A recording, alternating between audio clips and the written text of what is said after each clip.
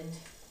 This battle only lasted one day, and it was the only, not the major one, it was the only major sea battle of the First World War.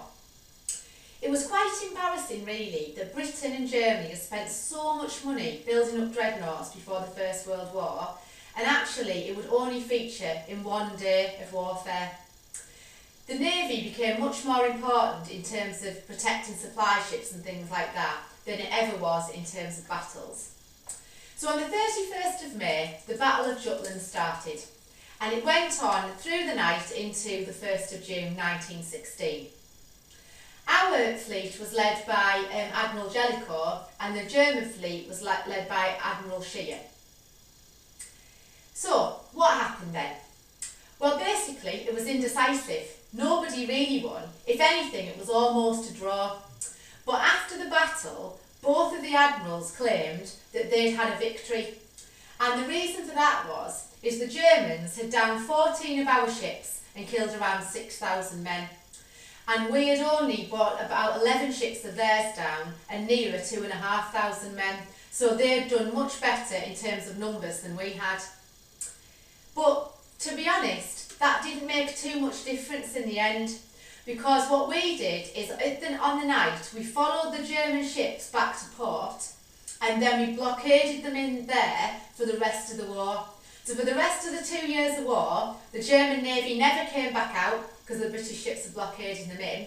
And in the end, this resulted in 1918, the Germans having a mutiny in the Navy because they felt that they weren't being able to do anything to help in terms of the war effort.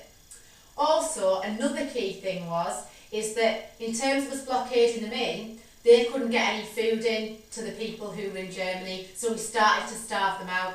So those sorts of things made a massive, massive difference. So in the long run, we really won the Battle of Jutland because we did that, but certainly in the short term, it looked like Germany had been more successful because they'd killed more of our people.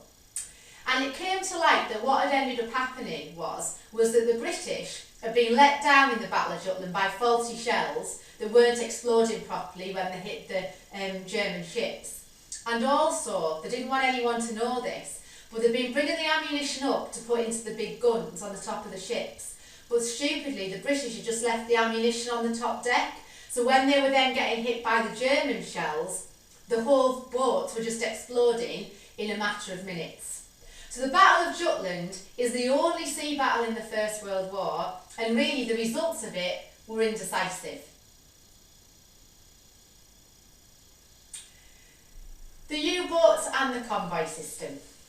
So the other part of the war at sea is this. And the U-boats are simply submarines. And the Germans call them that because they use a really long word for underwater boats.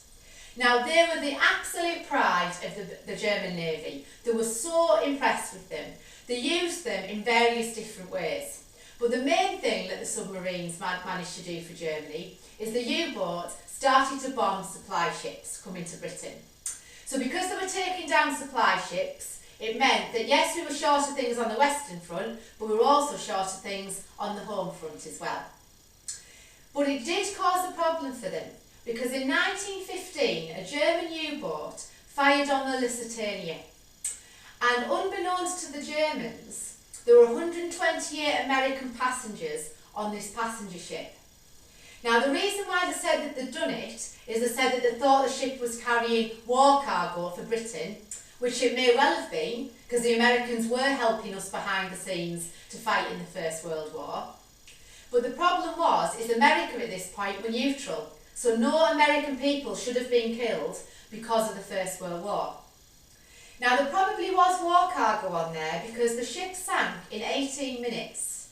And if it's going to sink that quickly, there's probably definitely been ammunition and weapons on board. Now, the Neely joined the war America because of this. But the Kaiser was so scared of this happening, because he thought Germany would lose if America joined, that he agreed to do restricted submarine warfare. So he restricted who they could actually fire on.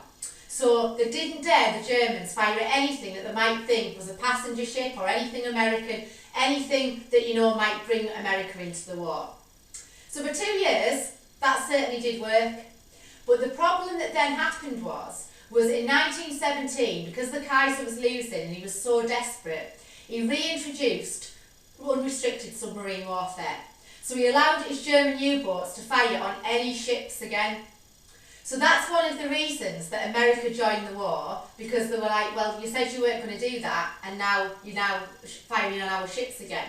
So America come in because of that, and as I mentioned on another podcast,